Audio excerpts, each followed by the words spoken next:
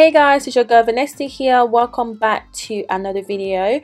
I'm super excited about today's recipe because it's one that has been definitely tried and tested and has been shown to work 100%. This will help you guys to stop hair fall and also to help you regrow hair in areas in which you happen to have lost hair.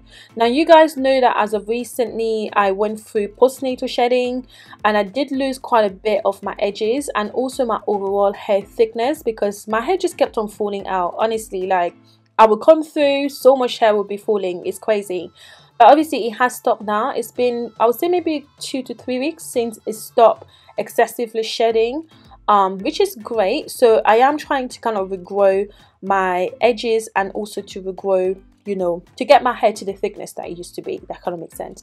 And I have been using this, and trust me, it is the bomb. Like honestly, you will definitely see results if you try this recipe, and that's why I suggest you watch till the end of the video because I will tell you exactly how to use it to see amazing results.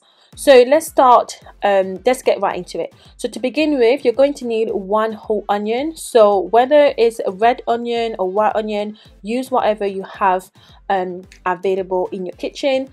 Onion helps to nourish your hair and prevent hair fall. It also has antibacterial and antifungal properties which can help to prevent scalp infection and dandruff.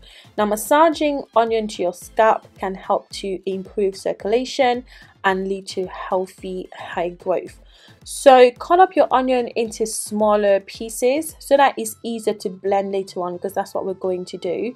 So you want to cut it up and then we're going to place it in a little bowl, and then we're going with our next ingredient.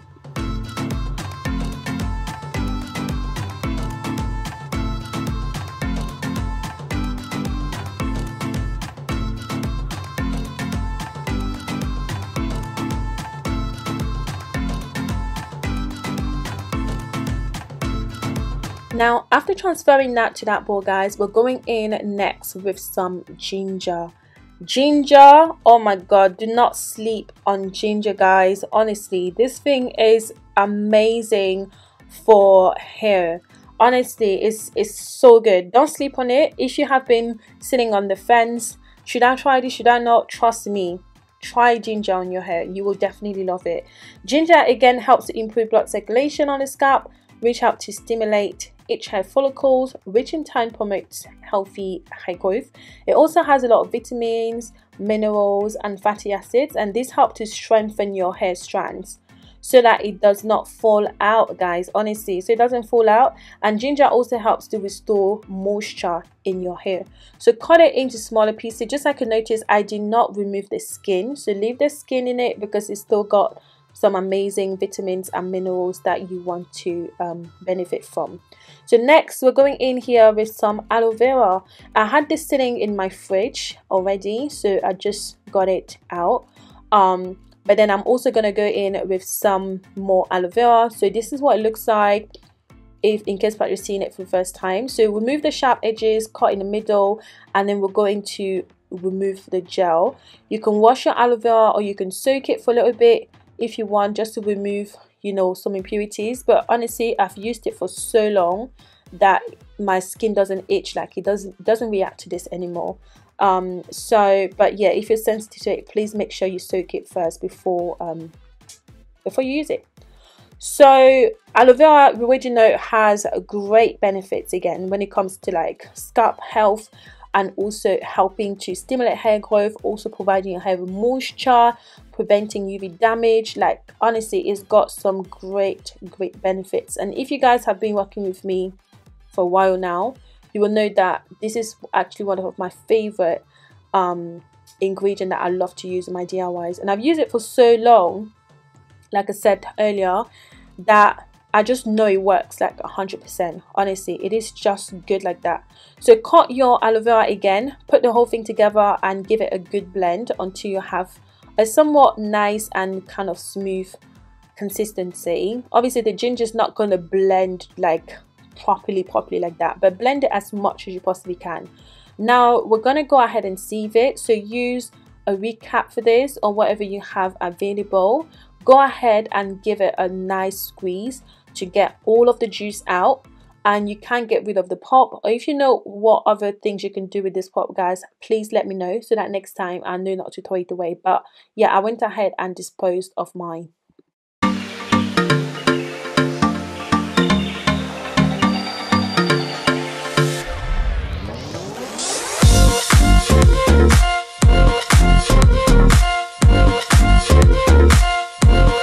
And here you have it, like literally just as simple as this, but it is amazing on the hair. Honestly, it is so good.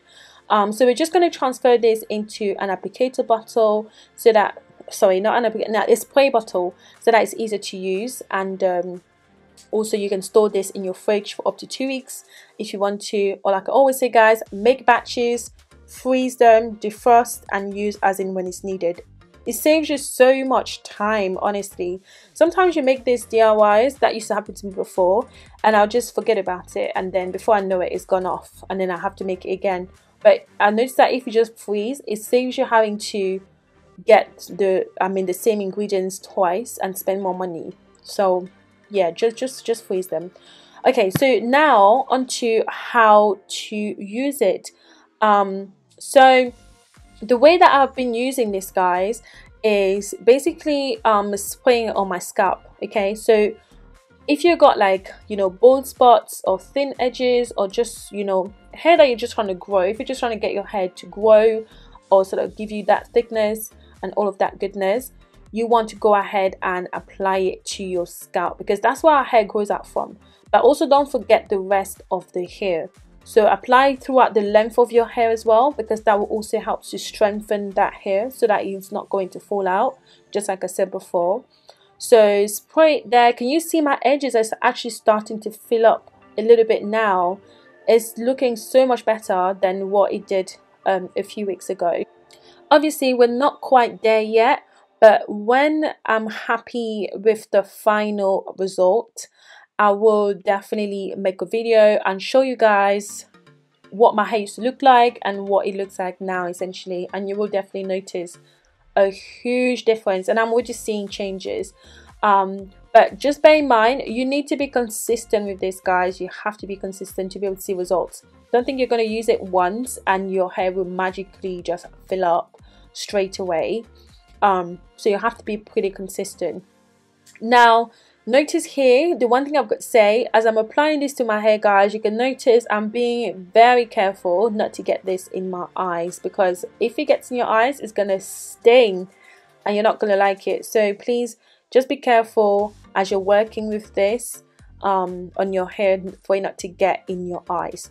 So make sure that your hair is properly saturated with this, including your scalp as well, just like I said earlier.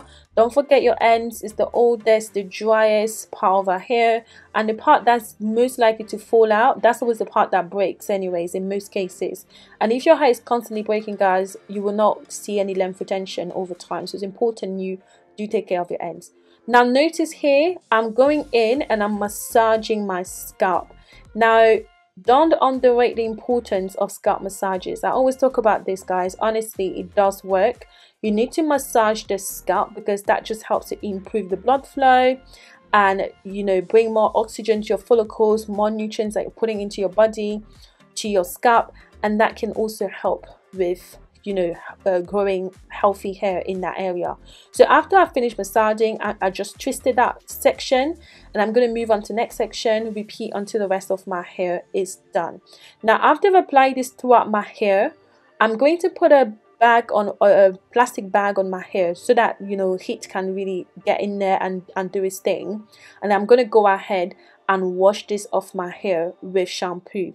Now you don't necessarily have to use shampoo if it's something that you're going to repeat, let's say twice a week, or let's say once every week, because you don't want to be shampooing your hair every week. So if it's not a wash day for you, just rinse it off with warm water and just go, and just use like a nice scented leave-in conditioner or an oil that can help you mask the smell of the onion.